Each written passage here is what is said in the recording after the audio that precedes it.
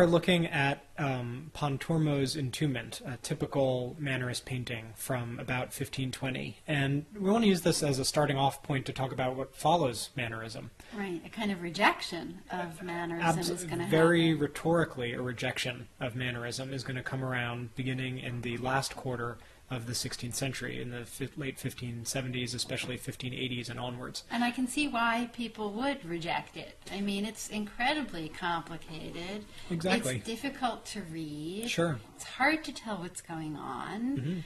Mm-hmm. You know, there are a lot of reasons that this doesn't sort of seem like the traditional definition of art, especially when you think about the Renaissance and its interest in naturalism. All of the qualities, its difficulty in reading, its enigmatic qualities, the very stylized, elegant nature, these were all things that made Mannerist art good in the Mannerist period.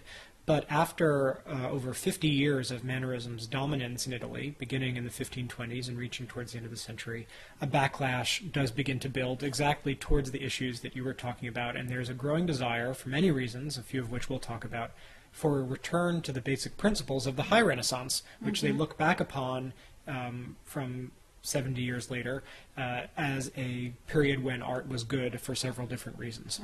And so one of the reasons that they're going to reject Mannerism has to do with its illegibility at a time when the church is being attacked and really needs art to communicate in a very easy and direct way, right, because of the Reformation. Sure. The Protestant Reformation was criticizing art coming out of the Catholic areas for being too distracting and for not communicating the story well, and so, as we know, the Protestants tended to put their emphasis on the written word in the Bible rather than on art, because they would point to something like this and say, this is not a good religious teaching tool. Right, and the whole way that the church defended art was by saying it was there to teach. Right. So then how could you point to this Right. and say that this was teaching anybody anything? Exactly, and so a new style is, as the Counter-Reformation is building, even beginning in the 1540s, but especially towards the end of the century, they feel that a new style is needed. That makes sense. Our story about this reaction actually starts in Bologna, and it starts there for a couple of reasons. One reason is that Cardinal Paleotti, who was one of the leaders of the Counter-Reformation,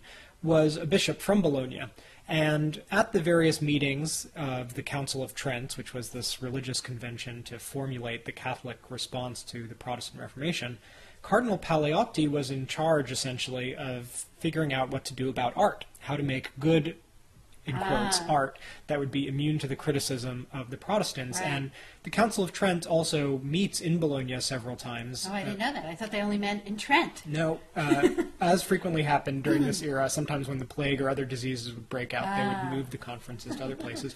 And so because you have this bishop from Bologna, and because also the council was taking place sometimes in Bologna, it's almost first in Bologna that you see artists responding to this need for an art that is basically more straightforward, clear, legible, a good religious teaching tool. Didactic. Exactly, and it gets rid of all of the ambiguities and the overwrought elegance that they see being the problem by now with some of the most characteristic works of Mannerism that had come before. Yeah, and I noticed that here in this image of the Crucifixion. This is by Annibale Carracci. This is a crucifixion from pretty early in his career, around the 1580s, and this was made in Bologna. In fact, you can see a little miniature Bologna down at the bottom, as well as in the distance. And here we see an artist who, as a young man, is trying to formulate a new style of painting, in part, although not exclusively, because of this new religious atmosphere of the Counter-Reformation that's pushing artists to make art that is legible, straightforward, easy to understand, and properly communicates the stories from the Bible or other religious texts. What I noticed most about it is this kind of emotional quality to it, where the gestures are it's very clear from everyone's gestures and facial expressions what they're feeling. You know, the grasping of the chest or the throwing out of the arms. And the facial expressions.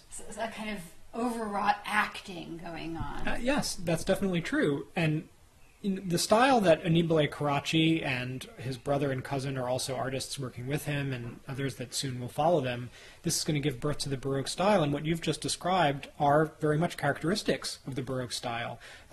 bold gestures, bold facial expressions to make the meaning in the narrative as Very clear as possible, in absolute contrast to all of the ambiguities and the emotionless, fanciful renderings that we saw of these kinds of scenes in mannerism. And also a kind of emotion to make things have a kind of impact on the viewer, too, which is something we didn't see so much in the High Renaissance, when there was a kind of distance and that ideal beauty. Here there's a kind of down-to-earth, this is what the story is telling us, this is how the figures are feeling. It's definitely more dramatic and energized than a High Renaissance composition might have been. What I always say is, in some ways, the Baroque style is a return to the principles of the High Renaissance, but with the volume turned way, way up. Way up, to 11. Exactly. Past 10. Right. And so, the gestures and the facial expressions are one way that this becomes very dramatic.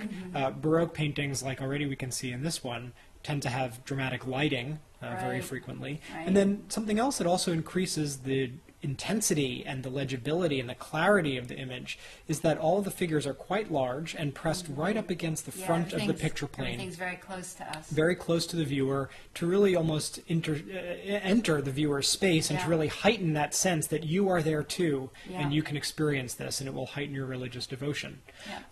Also typical of Baroque art and its rejection of mannerism is the intense or great simplification of the composition. There are no complicated patterns. There are no contorted positions. There's no enigmatic representation of space or foreshortening.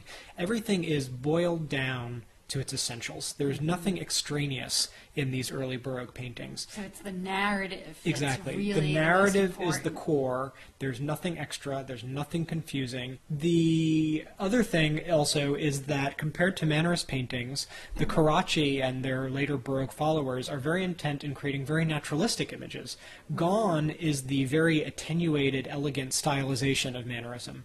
There's a return to basics also in the rendering of the figure and its anatomical accuracy and the representation of fabric and depth and space and gravity and three-dimensionality. Everything that was illogical in a Mannerist work of art and praised for it at that time now becomes logical and clear and straightforward. So there's a kind of implicit criticism in Mannerism, a kind of saying, Mannerism wasn't good art. Well, the Carracci literally did say that. They were not only artists, but they were art critics in a way, and they were responding to the praise of Mannerism from the earlier decades and saying, no, this is not good art because it doesn't replicate nature, because it's not based on study from life. And so they go around looking at artists who they thought of as good, including the typical ones we think of from the High Renaissance, like Raphael and Michelangelo and so on, but also traveling to areas that didn't tend to be emphasized in the literature as much, traveling around their native region of Emilia, but also looking at people like Titian and Veronese in Venice, and you can see all of these influences in their paintings. In an early one like this, or also in a later, more mature work like this Lamentation, which is from around 1605. Still, this is Annibale Carracci, and we can see the basic hallmarks of this new Baroque style that's emerged. Intense, very dramatic rendering of the narrative, but at the same time, very simple, very straightforward. There's no mistaking the emotions. There's no mistaking the narrative and what's going on here. Christ looks dead. But again, also very strikingly naturalistic, very descriptive. And it's so easy to read. I mean, my eye goes first to this figure of Christ at the bottom who's been removed from the cross, right? And then it goes up to Mary Magdalene, who's got that kind of dramatic emotion, throwing her arms up and kneeling and looking down at him, and then up to, I guess, the other Mary. The other Marys, yep.